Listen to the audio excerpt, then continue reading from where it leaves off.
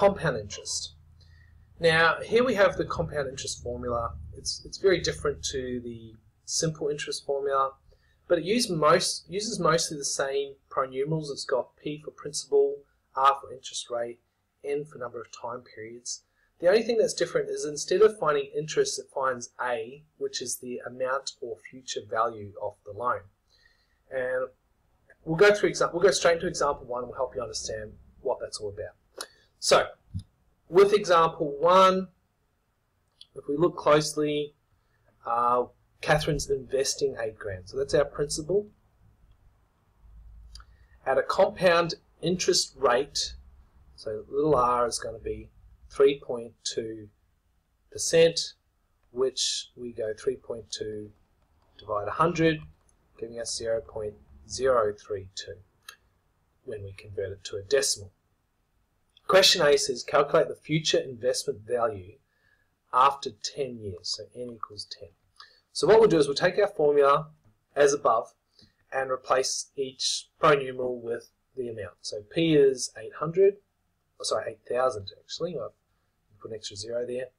8,000, then we've got 1 plus R being 0.032, and N is 10 to the power of 10.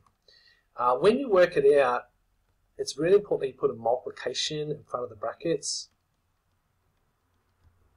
like so. Alright, let's get our calculator. 1 plus 0.032, close the brackets, to the power of 10. Right.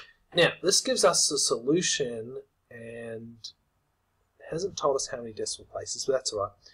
We'll go $10,961.93. Now, it's probably best to do it to 2 decimal places because when we talk about money, that's what we always do. Alright, now notice this is a little different because this is the future value. What this is telling you is that after 10 years, your $8,000 will now be worth $10,961.93. So it shows you how much money you've got at the end of the 10 years. Then we get to question B, which is asking you to calculate the interest, or capital I. The interest is basically the extra money that you got on top of your investment.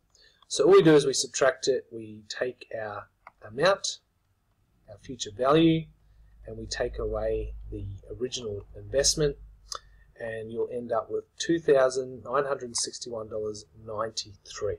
That is how much interest or how much profit you made from your investment.